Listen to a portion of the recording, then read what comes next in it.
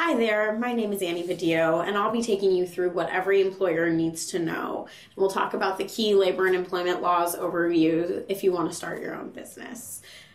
Just as a disclaimer, this is a broad overview. It's not exhaustive of every topic or law that applies, so there may be things that we don't cover, and I'll try to flag them as I go along if I haven't covered something that may be important. So, depending on which industry you're in, the California wage orders may also apply in addition to the laws on this slide. And also you should always check local laws such as San Francisco, Emeryville, Oakland, and Alameda, and Los Angeles, which all have other requirements for employers. So the California Fair Housing and Employment Act, you need 5 employees, including out-of-state employees. For the California Labor Code, which is going to govern a lot of what we discuss in this presentation, you only need 1 employee. For the Federal Age Discrimination and Employment Act, you need 20 employees. For the Federal Family and Medical Leave Act, you need 50. Fair Labor Standards Act, which is the federal equivalent of the California Labor Code, again, 1 employee. For Title VII, which has a lot to do with protected categories, including gender, race, etc., you need 15. And the same number of 15 applies to the Americans with Disabilities Act. Okay, so let's start at the beginning of the employee life cycle, hiring and training. So what do we need to do and what do we need for hiring employees? So the first stop is the interview. So under California and federal law, there are certain questions that you can and cannot ask. So we have the questions that we should be asking. You've got job-related questions. You know, what type of skills do you bring to this job? What type of experience do you have in this job? What do you enjoy about the potential of working in this position, things like that.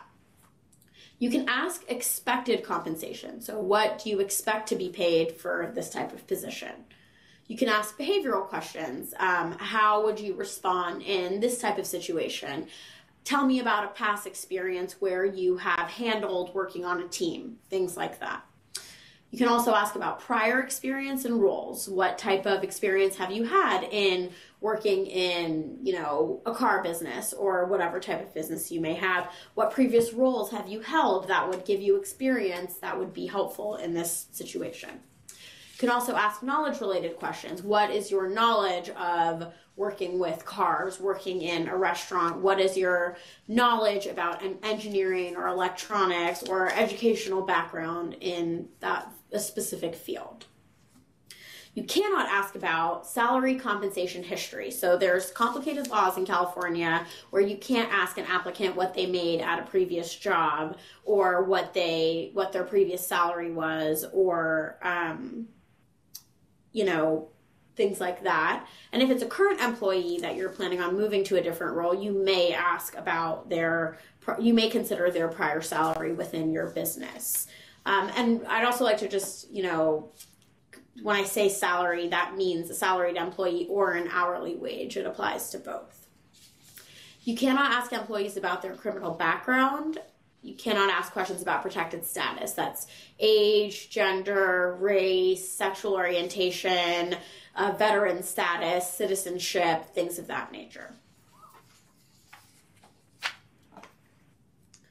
So when hiring employees, we have a handful of recommended new hire documents, and this paperwork is helpful because it helps lay out the clear terms of the employment relationship, and many of these things are actually required by law. So we recommend that you have an offer letter that clearly lays out an at-will employment provision and the pay rate. So what does at-will employment mean? At-will employment means that either the employer or the employee at any time, with or without cause, may end the employment relationship. This is very important for protecting yourself from liability when employees can come back and say, well, I was promised I would be employed for a year, and then you want to terminate them prior to that. It also allows employees the ability to resign from employment whenever they want. You need an I-9 for employment eligibility verification. You need a W-4 for tax withholding purposes. And for non-exempt, which means hourly, and we'll go into that a little bit later, employees, you need a Labor Code Section 2810.5 notice. So what is a Labor Code Section 2810.5 notice? So Labor Code Section 2810.5 requires a written notice that includes various items, including, but not limited to, and you should check out the statute, which can be found just from a simple Google, the pay rate and the basis. So is it a shift? Is it by day? Is it salary? Is it commission? Including rates for overtime as applicable. So if you are hiring hourly employees, as I'll explain later, you may also need to list out their overtime rate. Allowances, if claimed as part of the minimum wage, which includes meal or lodging allowances, the regular pay rate designated by the employer, and also the name of your employer, which seems sort of like, why does that need to be on there in the way that we're legally doing business? But this is a requirement of California law that you do need to comply with. So under California law, if you have more than 5 employees, you are required to provide certain trainings to all employees, regardless of whether they're supervisory or not. So effective January 1, 2021, employers with 5 or more employees must provide 2 or more hours of sexual harassment training to supervisory employees and 1 or more hours of sexual harassment training to non-supervisory employees, which includes contractors and temps and anyone that is basically within your employment purview. So for these sexual harassment training, there are various specified topics that must be covered in accordance with California law, and they also must be conducted by a trainer with certain qualifications. I've obviously not provided them on the slide. The Department of Fair Employment and Housing has very helpful guidance about what must be covered. So for example, bullying and hypotheticals on gender expression and identity must be included under California law. I highly recommend that you check out the DFEH website, which is dfeh.ca.gov, to figure out what exactly is required. So far, we've mostly been just calling any potential workers for your business employees. And so what you may be wondering is, well, what if I want to hire independent contractors? So there's good reason for wanting to hire independent contractors, which is that certain employment laws only cover employees, not independent contractors. Also, as you may know, taxes are not withheld for independent contractors. But, and as you can see, it's a big, bold but, bigger than anything else on the slide. It is very, very, very challenging under California law to show that a worker is an independent contractor. So we do not recommend that you hire as a worker as an independent contractor in California.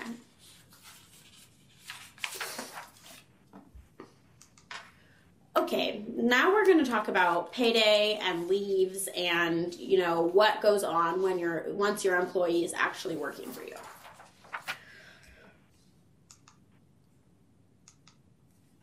Okay, so now let's get into the non-exempt status hourly employee thing that I was talking about before. So California requires employers to pay non-exempt employees a minimum wage of $12 an hour. And some cities, for example, San Francisco, LA, Emeryville, have higher minimum wages. So please, if you're operating in whatever city, just check out your local minimum wage in case it's higher. It also requires that non-exempt employees are owed overtime, which occurs when they work over 8 hours in a day, over 40 hours in a week. And when they work that time, they are entitled to 1.5 times the regular hourly rate of pay. Also, if they work over 12 hours in a day, they are entitled to 2 times the regular rate of pay. And on top of that, if you have employees work over 7 days a row in a work week, there are other requirements, and so you should not have employees work 7 days in a row in a work week. The 1.5 times overtime rate also applies to the first 8 hours worked on that 7th day, so that just gets confusing, and you don't want to deal with all of that in the weeds.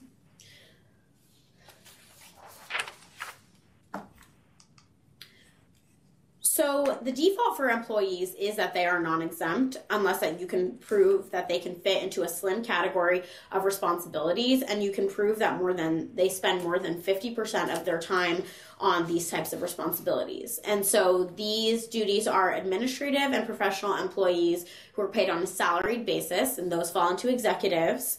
And then it's also administrative and professional employees who do the same, and then outside salespeople.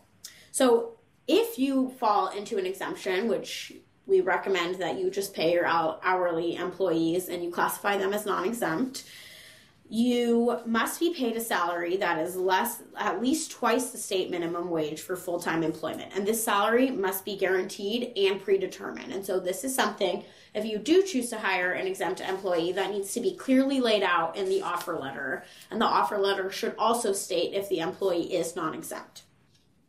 The applicability of exemptions is very fact-specific and is based on the employee's job duties and the pay structure and qualifications.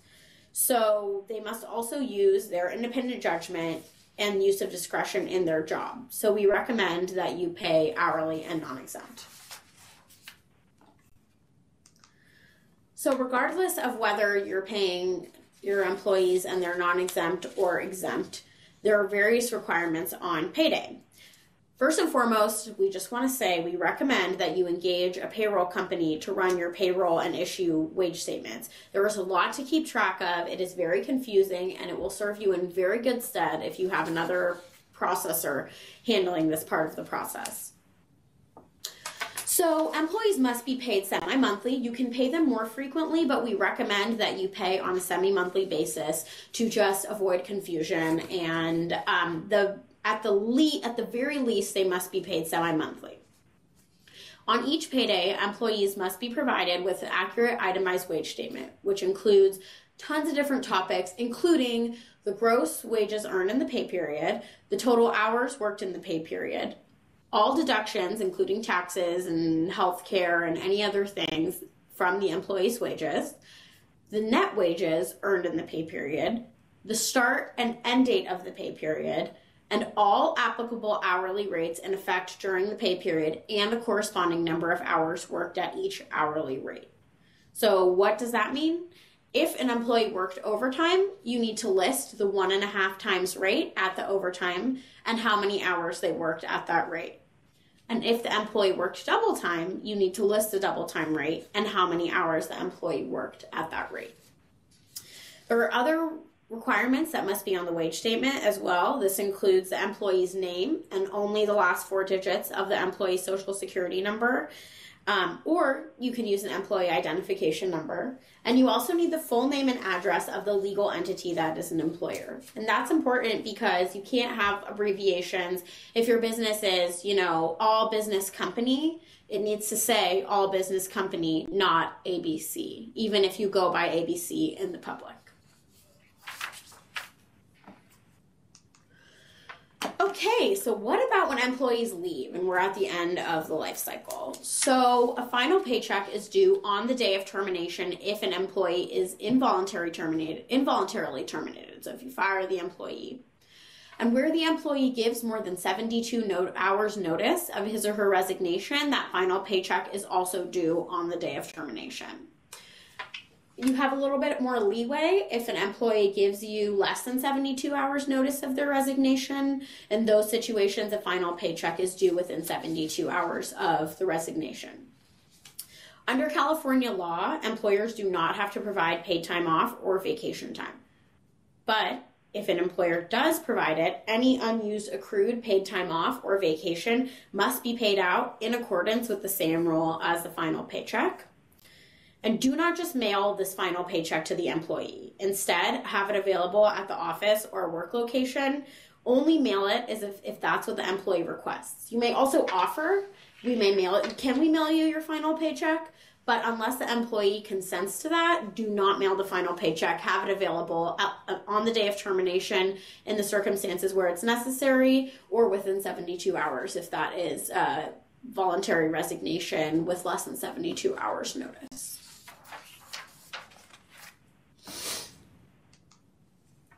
Okay, so what about during the day? Do employees get breaks? Answer, yes. For non-exempt or hourly paid employees, employers must provide non-exempt employees meal and rest break during the day if the following conditions are met. So after 3.5 hours worked, employees are entitled to one 10-minute rest break, free of duty. If there have been 6 to 10 hours worked, an employee is entitled to 2 10-minute rest breaks after that time period. After 5 hours worked, an employee is entitled to a 30-minute meal break, but keep in mind that employees can waive this period if they work for under 6 hours. So if an employee works for 5.5 hours, they may waive the 30-minute meal break. However, if an employee works 8 hours, after 5 hours, they must be provided with a 30-minute meal break. They cannot waive that meal break period. In addition, a second 30-minute meal break and a third 10-minute rest break must be provided for over 10 hours worked. Why is this important?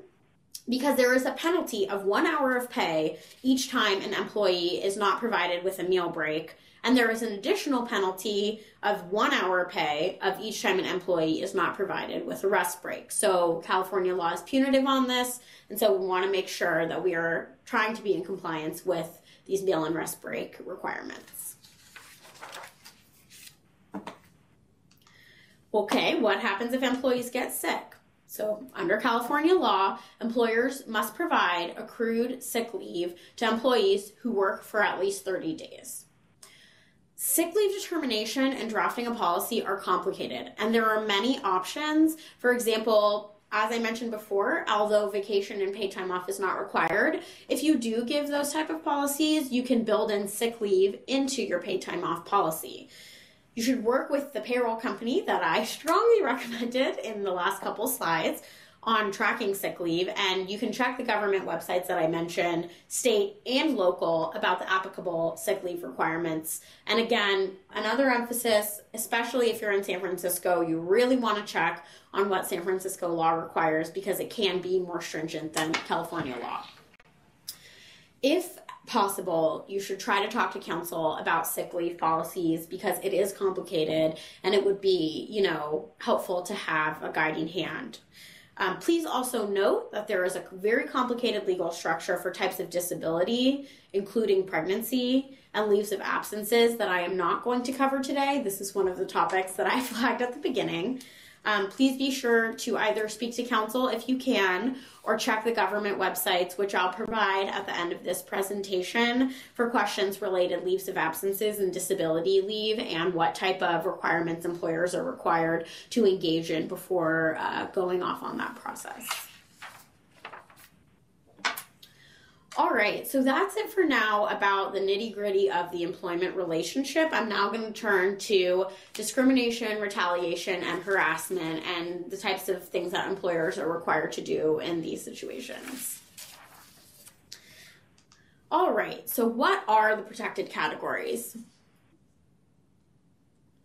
At the beginning of the presentation, I mentioned that certain laws and certain state and federal laws protect people in protected categories. What are these? So you may generally think of them as gender, race, age, religion, but as you can see from the slide, there is a slew of protected categories that are very important to note. I think just a couple things, gender identity and expression have very complicated definitions that I suggest that you check out on the website on the government website if you have questions about what those might be, because they are specific definitions that are important for employers to know and be conscious of. So what is prohibited on the basis of those protected categories? So you can't not hire somebody on the basis of a protected category. You can't terminate or force somebody to quit based on a protected category. You can't discriminate in any way. And these are just examples, but you can't discriminate with respect to pay, hours, work assignments, job assignments, performance reviews and feedback, and discipline on the basis of one of the protected categories listed on the previous slide. You also cannot retaliate for complaints. Complaints protected from retaliation can be complaints of discrimination and harassment, but can also be complaints about health and safety or a perceived violation of the law. You can't discriminate, you can't make employment decisions based on stereotypes or assumptions based on a protected category. And you can't fail to accommodate or engage in an interactive process in terms of disability And that's a complicated inquiry that I recommend that you check out a government website or speak to counsel if you can on what exactly that entails, because we won't have time to cover it today. It's just a general best practice to have anti-discrimination, harassment, and retaliation policies, and you can find examples of how to best structure these on the government websites or speak to counsel if you can. All right, so I want to go into a little bit more of what harassment is and give you a little bit of more of an overview. I think harassment is a buzzword that can be used in many different contexts. It has tons of different definitions. It means different things for different people. So I want to make sure that we at least touch on a little bit more detail on what it really entails for employers. So harassment can take many forms. It can include jokes, comments, innuendo. It can be sexual in nature. It can be derogatory in nature. It can involve spreading rumors, sexual or otherwise, and it can be inappropriate communications. It does not have to be physical. So it doesn't have to be getting really close to someone, groping, grabbing, touching, pushing. It can be verbal in nature, and it can also be communicated directly to the victim or to others. Under California law, just one instance of harassment can be actionable. Now, I'm not going to get into the nitty-gritty of the legal standard, but just know that in order for one action to be actionable, it does have to be sufficiently distressing such that it disrupts the emotional tranquility of the victim in the workplace and affects the victim's ability to perform the job, which is, a high standard. In general, harassment is based on a protected category. So it's got to be based on one of those protected categories on the slide that we saw a couple slides ago. It's unwelcome. It's generally severe or pervasive, with the exception of the one act that I just pointed out under California law. It's offensive, and this is subjectively and objectively offensive. And it affects the terms and conditions of the victim's employment. So this is, again, a legal inquiry that you don't necessarily have to go into, but best practice is you want to prohibit harassment in your workplace with a policy. Another thing I wanted to cover is who can be the target of harassment. So it could be anybody. It can be any individual, regardless of their gender. It can be employees, paid or unpaid interns, and non-employees, including independent contractors and those employed by companies contracting to provide services in the workplace. So harassment does not just cover the non-exempt employees that you hire and that you have on your payroll. The other thing is anybody can be the perpetrator of harassment in the workplace. It can be a coworker, it can be a supervisor or manager, and it can also be a third party, including a non-employee, intern, vendor, building security, client, customer, or visitor. So please keep that in mind when thinking about your anti-harassment policy. All right, I'm going to move into the paperwork and what is required under California law and what type of paperwork we recommend that you keep. So as a best practice, you should keep all documents signed by employees, and this includes policy acknowledgments, offer letters, benefits enrollments, things of that nature. All documents that are signed by employees should be in the personnel file. All employees should complete and you should retain the necessary forms, as I mentioned, I-9 employment eligibility verification, and also W-4 tax withholding forms. You should maintain personnel files for all employees, and here's like a non-exhaustive sort of list of what you should be thinking about and keeping in personnel files. Applications for employment, payroll authorization form, including any records of authorization for direct deposit, notices of warning, discipline, or termination, notices of layoffs, leaves of absence, vacation if you have a policy, wage attachment and garnishment, notices of that if that is a situation that comes up, education and training notices and records. So if you have an acknowledgement of that sexual harassment training that I mentioned, you should keep a copy of that. Performance appraisals and reviews, evaluations, any formal written performance feedback should all be in the personnel file. And then attendance records, if you keep them, should also be in the personnel file. Please note that employees may review their personnel files upon written request, and that you must keep personnel files for no less than 3 years after termination. And if an employee requests his or her personnel file after termination, they are entitled to their personnel file. You should also maintain records of hours worked and what hourly rates and gross wages were paid to employees. And this is another sort of example of why having a payroll processor company can be so helpful in keeping track of these records.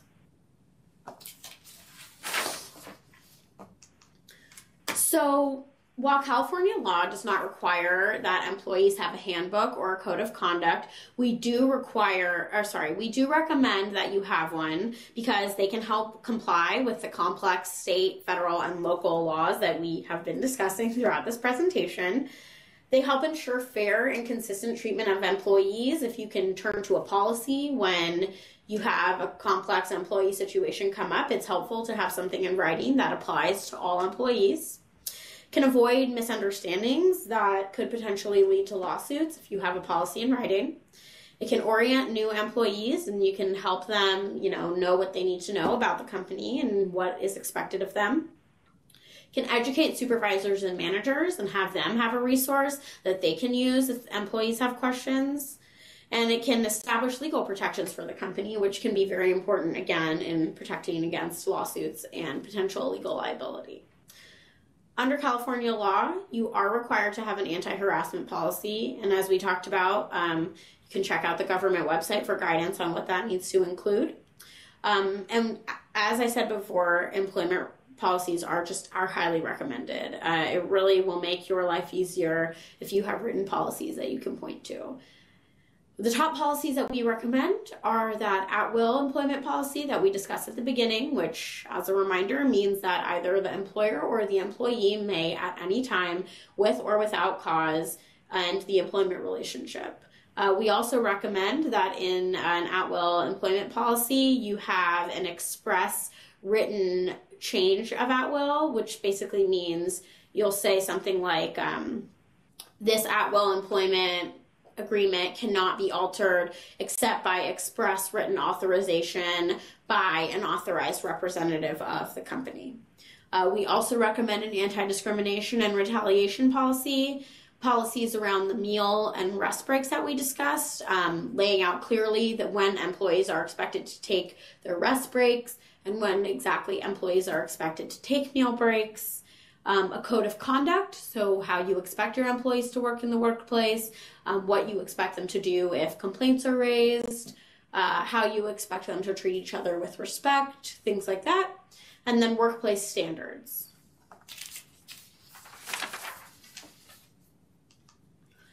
So another concern that you may be having is, what do you do with intellectual property? If you come up with an idea or you have trademarked or IP processes or methods or, things that you want to keep confidential about your business. So intellectual property can be protected through employment contracts, confidentiality agreements, and you could also restrict access to confidential information. So on the first two, these are negotiated terms in the contracts and confidentiality agreements that you can word a specific way in order to protect your confidential information, and you'll want to have employees sign those documents and acknowledge that they agree to be bound by those agreements. In terms of restricted access to confidential information, you can choose that not all employees have access to that information so that you can limit the scope of people who have access. I would recommend that if you do that, and there are certain employees that have access to confidential information, that there are confidentiality agreements or an employment contract provision that governs those employees' access to that information. What of those agreements is appropriate and how to draft a valid agreement really depends on the company's business needs and the info to be protected and why it needs to be protected. This is another instance where if you have the ability to speak to counsel about what you would like to protect and why, it would be very helpful in structuring those types of agreements.